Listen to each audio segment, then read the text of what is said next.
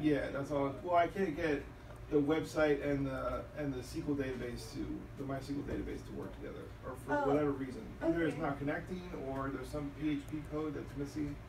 Sure, and it might even be a configuration or something. It could. To be honest with you, it could be some PHP library I didn't load or something. I don't know. I've had that happen to me before too.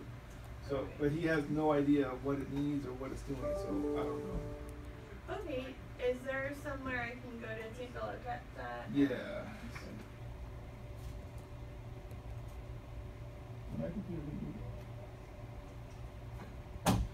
I just went for water.